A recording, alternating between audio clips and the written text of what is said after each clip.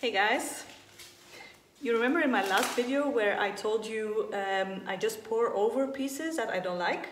Well, in this video you will see how I make a nice painting, how everything goes very well, but it dried like crap. Something went wrong, either I didn't sand it down enough or maybe a little bit of varnish was still coming through. I don't know, but it just started bubbling up. And it left the painting with like all types of holes and cells that were popping up in not the right places. So yeah, that's the piece. So yeah, I decided to just scrape it all off and it was of no use. I was pretty sad because I kind of liked it and I will still show you the video because yeah, the video was still okay. And what I did was perfect, it just didn't dry good. And that happens, that just, yeah, it's part of the process. You always have to make sure that your art is still, or your canvas is always level when to dry. You have to make sure that there's no dust flying around, that there's no stupid bugs that are getting stuck in your paint. So yeah, you have a lot of things that you have to, think about. So yeah. So I can't show you a dried result of this video, but yeah, you can still see the video and yeah, tell me what you think. Okay, so catch you next time. Ciao. I will start with my paint spray. There's not much left, but it will be enough. I'm thinking I'm going from dark to light up there. So going to my paint gray, and that's it, not more than that.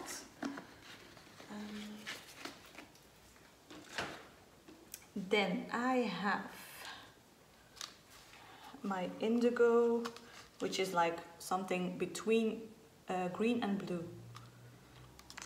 Oops.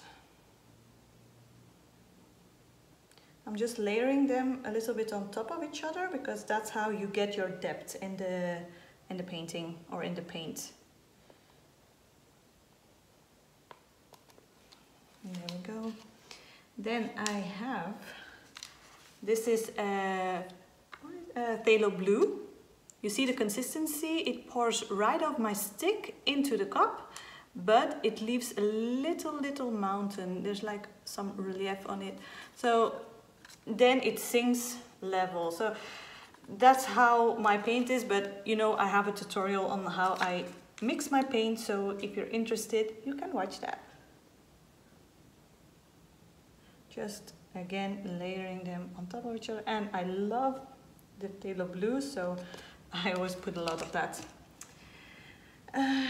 This is cerulean blue, same consistency. Since I want the light on top, that is it. And then this one is a different mix.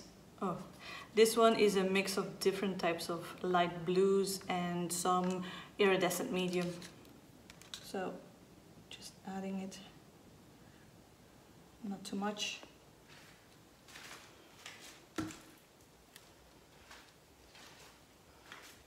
And this one is sky blue.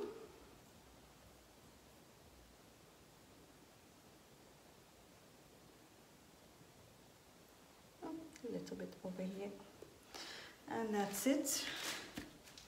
And then I have like the most shimmery blue. It's also phthalo blue, and I added also iridescent medium to make sure, and I added a lot to it, so that will give it a real shine. We'll see what will happen with this one. Okay, well, that is it for now. So now I'll just blow it out with my blow dryer, and from there I will see if I have to change my composition or if I have to do something else. Later I will still add contrast color and some silver.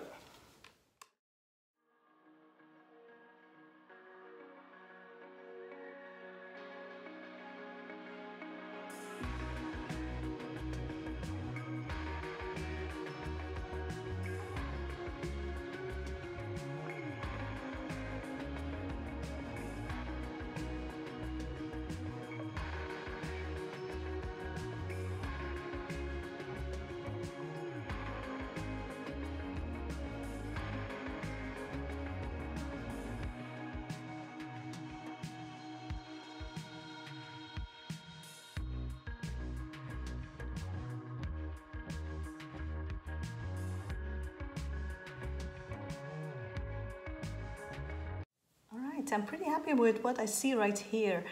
The thing is, sometimes you have like, you know that there's a lot of paint on it and you know you have to blow it out. But the thing is, you have something gorgeous coming up at a corner or at the side and you're like, I don't want to blow that out. But the thing is, if you don't do that, you will get cracks in your paint and yeah, then your painting is ruined at the end. So even though you have pretty things, you still have to blow it out if your paint is too thick on your canvas. Okay, so I checked all the sides, all the corners are done, everything has paint. So now I will add my red and silver. Just hope I don't ruin it. Go from here up to there. And then this is my silver, although it's pretty grayish silver. I'm not sure what it will give.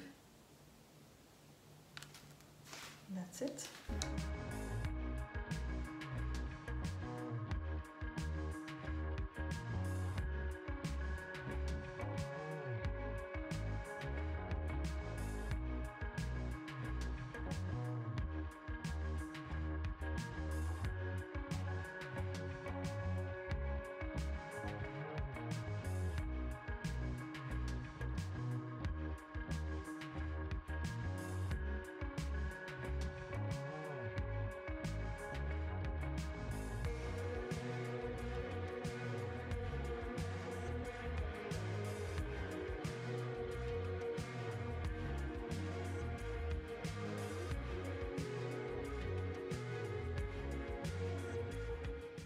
I like how the red is like really staying on top of the blue, and here it's mixing a little bit.